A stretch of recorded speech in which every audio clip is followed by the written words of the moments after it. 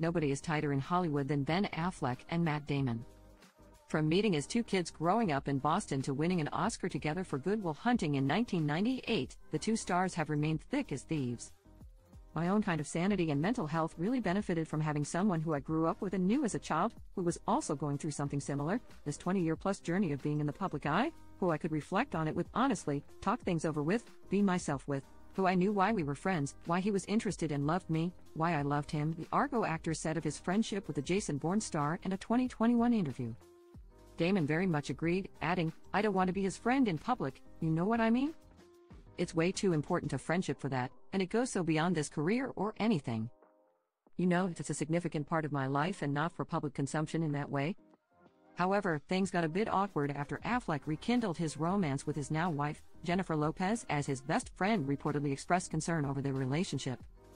Matt's had serious reservations about Bennifer 2.0 since the beginning, the insider alleged. He's tried to be publicly supportive for Ben's sake, but the fact is he hates the way J-Lo treats his buddy and can no longer hold his tongue. It's no secret Ben and J-Lo haven't been getting along, as he always seems to be in the doghouse, the source claimed of the power couple. It's obvious something needs to change, but when Matt started giving Ben advice, he totally blew up. It feels like history repeating itself because 20 years ago, they stopped talking for the exact same reason. But Matt can't keep quiet, even if it means alienating Ben. Scroll through the gallery to see Affleck and Damon's longtime friendship in 7 adorable snaps. Damon and Affleck looked happier than ever while clutching their first Golden Globe trophies in 1998. The two Hollywood hunks looked full of youth while hanging out in 2001. Damon and Affleck showed off their chiseled jawlines on a red carpet in 2006. The longtime pals spent some quality time together at the Anti-for Africa event in 2009.